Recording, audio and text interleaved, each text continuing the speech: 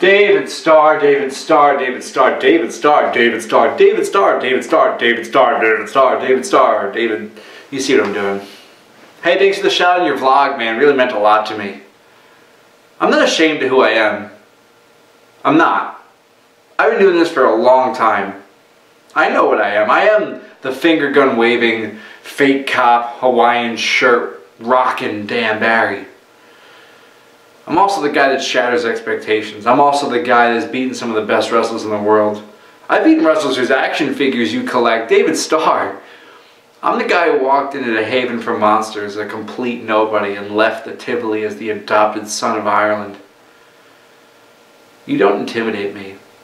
You're gonna hit me hard? Cool. Happened before. You're gonna stretch me? Alright, let's see it happen. But David Starr, who are you? That's what I want to know. Who is David Starr? I mean, you have 106 nicknames. You'd imagine one of them would mean something.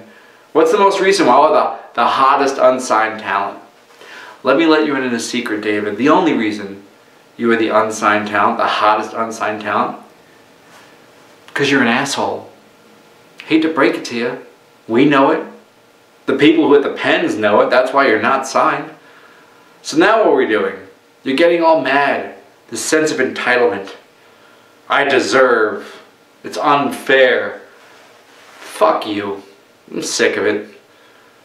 I've earned my way every step of the way. I've earned my spot in every show I've ever been on. David Starr, you befriended Jordan Devlin so you could turn your back on him. We know it. Why do we know it? Because you're an asshole. You're a snake. And at Scrappermania, Dan Barry drives the snake, David Starr, right out of Ireland. See you there, buddy.